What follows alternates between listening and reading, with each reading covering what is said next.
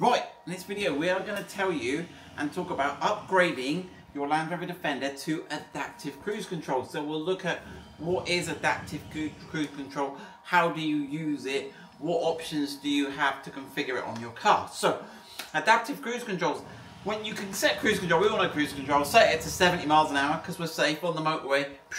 But if something slows down in front of you, you've got to interfere and brake. But with adaptive cruise control, it does like this radar lock. So you approach the slower moving car and then it slows down and you move, and you can actually configure the stop gap distance to be far, medium or close. So you can just, and then you go along, and then if he turns off, whoop, it speeds back up again and actually bring you to a standstill, and it will actually, in queue in traffic, it will follow. It's an absolute dream if you're in traffic. Now, our car didn't come with adaptive cruise control, but this little badge here, here you go, behind there's a radar, and the radar is looking all the time, and this is part of the sort of compulsory stuff that needs to be fitted to vehicles now as part of the NCAP Euro Safety Collision Avoidance.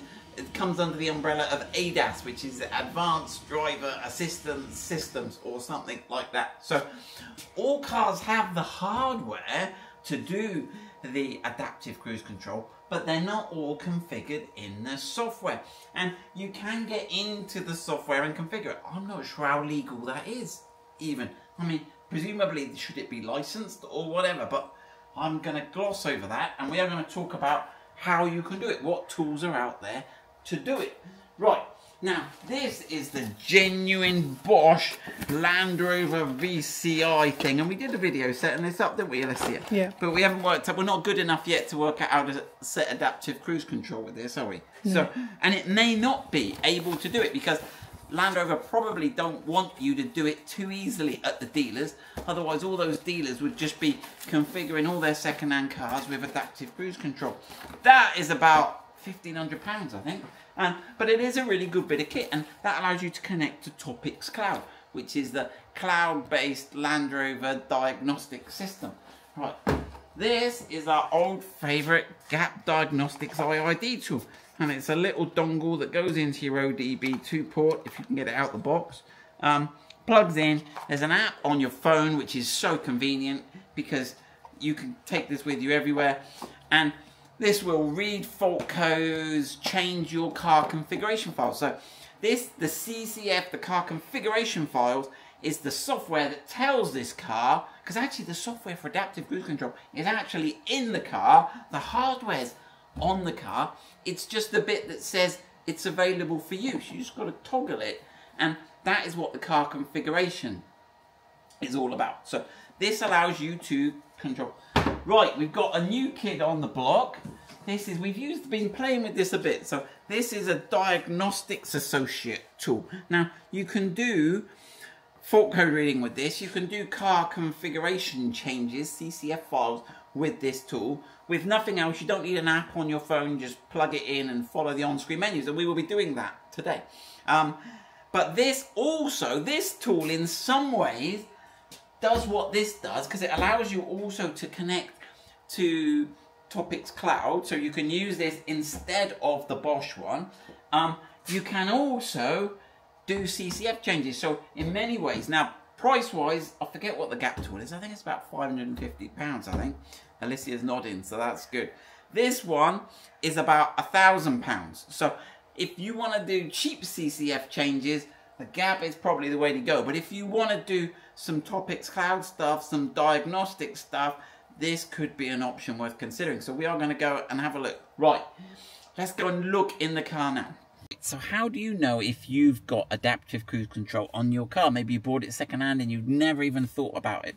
So you can go into the menu on your car, and you can look in All, and you can look in, what we're going to go, Vehicle. Yeah. It's hidden away, and it's in Driver Assistance. Now, and you can go into Cruise and Limiter. Now, adaptive speed, that is not the same as adaptive cruise control. That just limits the speed depending on what speed limit you're in, what area, if you're in a built-up area or on a motorway, etc. You will have a menu here that will say the stop gap, and you can set it for near or far. So we haven't got that menu, so I know we haven't got adaptive cruise control. So the first thing we are going to do is we are going to plug the IID tool in, because the IID tool lets us see all the individual settings that this car has now for the adaptive cruise control. Then what we're actually going to do now is we're actually going to use the Diagnostics Associates, because you'll see that's really cool. That's a one click and it will do everything for you. So we're going to see what it is before and after, and we're going to show you how good the Diagnostics Associate tool is. It's quicker than going through all the menus, but I just want to see what changes and prove that that one button there changes multiple things. Now, one thing we need to look at is the Diagnostics Associate tool is free on some features, but it charges you a token on others. The Gap IID tool, once you've bought it, you can change CCFs on your car, only on your car, as much as you like, read fault codes as much as you like, and it's all for free. So this is a one-time hit, and it's the cheapest. Right, so we're going to plug that in the IID, not in the IID, in the OBD, I keep getting it wrong, onboard diagnostics port. Too many abbreviations. Then I'm going to open my phone. I'm going to go into the Gap Diagnostics. We're going to connect to the last tool. We've got the ignition on. Okay, right. Let that load. And we are going to go into the car configuration, okay? And what you can do is you can create, there's loads of files, right? So let me just show you what I've did. So you can go in the complete list, right? And there's just hundreds and hundreds. But you can search for things that have got ACC, Adaptive Cruise Control, and the word cruise in. And I've compiled a list of all the things that had the words ACC and that in. And you can see that now. And I've taken a screenshot. I'll take a screenshot of that now and I'll post that in the video. Okay. Oh, turn my phone up. There you go. Press the right buttons. Right. So that is our settings. So, but you can go in with the IID tool. I'll show you. This is one that we know is going to change the cruise control, without cruise control, and you can go from without cruise control. Is that the one that was going to change? No, that wasn't, was it? No. No, it was the one that was the 580 one. So that one there, normal cruise fitted. You can get adaptive cruise and adaptive cruise. I think it was that one. Yeah. Yeah. So that's how you could change it, and then you would save it with the IID tool, okay? Right, but let's show you the nice way that it does it on the Diagnostics Associate. I've got no favorites. I've paid, I will confess, I got given the Gap tool, but I did buy with my own money the Diagnostics Associate. But people ask me about the options, and choice is good, isn't it? Right, Alicia, if you pass me the whole thing. Right, so this comes with a display built in. That's probably why it's 400 quid more. No, it's because it does all the extra cool stuff. Right, let's plug that in here. I'm getting as good as a car thief now at finding that OBD2 port, I tell you. Right then, I'm not advertising. I'm not available for car thievery hire. Right, so this thing, it does take a while to boot up. It is a little bit tardy in the boot up. So there you go, a little bit of... And then what it's going to do when it eventually boots up is it's going to give us some menus. And we will go into the service menu. Now, Alicia has spent an hour this morning doing a map. We should have got the... But I'll put a link to a spreadsheet and a screenshot. She's mapped all the options in the Diagnostics Associate tool. So you can see all the things you can do with this tool. Right, come on. Right, so we've never done this with this tool, so we are sort of right.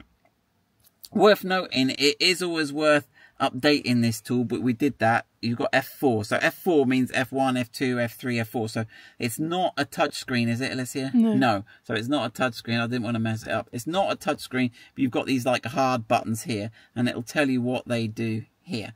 Right, so we can go up and down with this keypad, and right, what was it in, Alicia? This is going to be in the... second page. Second page, yeah, because it keeps going. Look, so Alicia's recorded all these, and I think it was called Features, if I'm not mistaken. It was vehicle features. So this is really a CCF editing menu, this one here. And then if we press OK to go into it, okay, it's waiting. So I guess this is like the IID tool. It's got to read the CCF settings, okay? Now, you'll notice we are connected. We are on a Wi-Fi network, so you do need Wi-Fi to use this tool for some features. So it's sending collected data. So I think what it does is it sends it back to its database. So it's got a record of what your car was before you mess it up.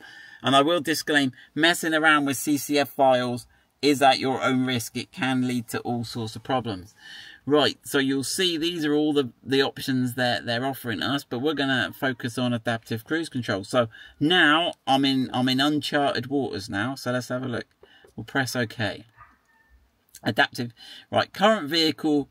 So current vehicle configuration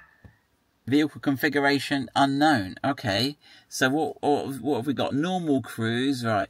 Adaptive cruise controls. Can I just press OK again? Let's have a look. Right. 4 tokens will be deducted. The user needs 4 tokens. Press OK to continue. How many tokens we got on here, Alicia? 7. 7. And they're about 40. They're about £40 a token. 50. Yeah. So we're going to gobble some tokens up here. I might have to ask Ian for some free ones. Right. Okay. Press OK. So this is okay. So 4 tokens. Please wait.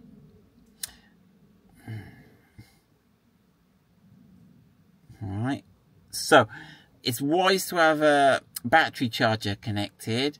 Right, batteries, right, actually let's just stop it here and we'll go and connect the battery charger because we're going to rewrite files and you don't want the battery running out in the middle of a writing.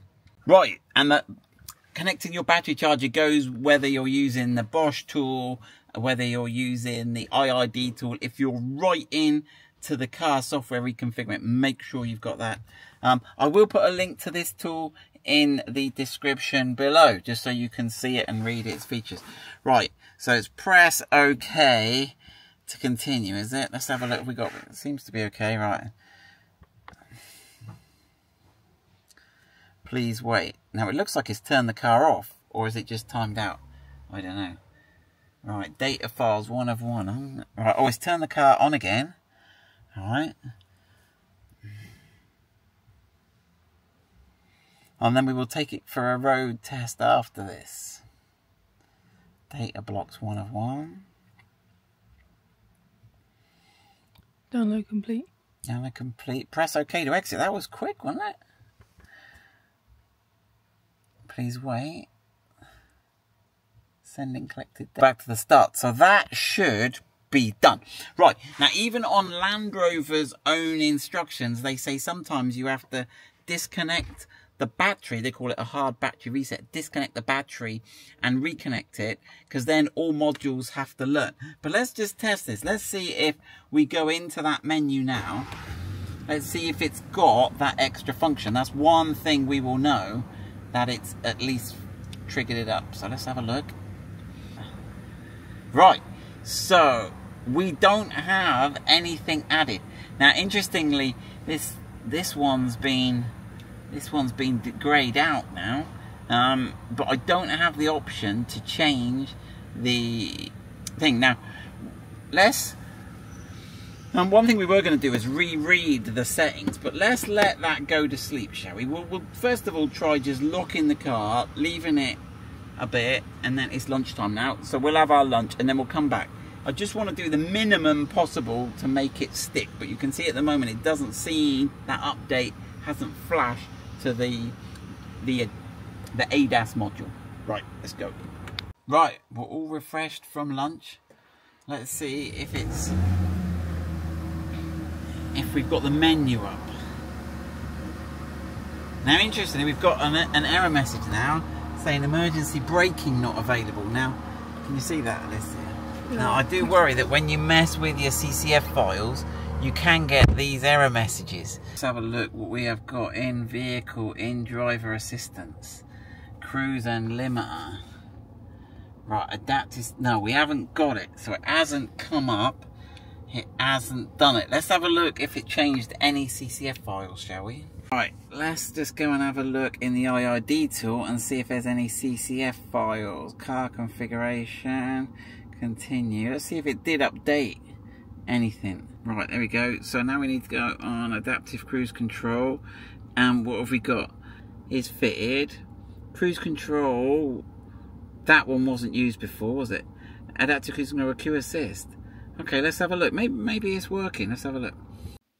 Right, one thing the guys have told me to do is once you've updated that routine, if you can't see it, try do this DADC as a matter of routine after you've done that. So, right, so we're just doing that CCF Learn, and it's going. Well, let me close my door. We'll have bonging going on. Okay, it's thinking about it. So after we've done this, we've got to do vehicle reset, but let's have a look if that does that. We've still got this emergency driver assistance error flashing up. Next one. Or was it? Is it gone? Oh, it might have gone. Yeah, it might have gone. Yeah, that's cured the error, look. So that is definitely linked to that. It's the procedure's complete. Is it going to... And that has cleared the screen, hasn't it? Right. So, right, let's do the vehicle reset. So, these are in alphabetical order. Let's zoom down here. It would be good if they could sort of put this in the routine, really, if you've got to do it, or at least have some prompt. Vehicle reset. So, the vehicle reset doesn't reset it to factory. It just reboots everything and makes sure all the CCF is applied across everything. So, let's do this. Right. It's saying it's looking pretty good.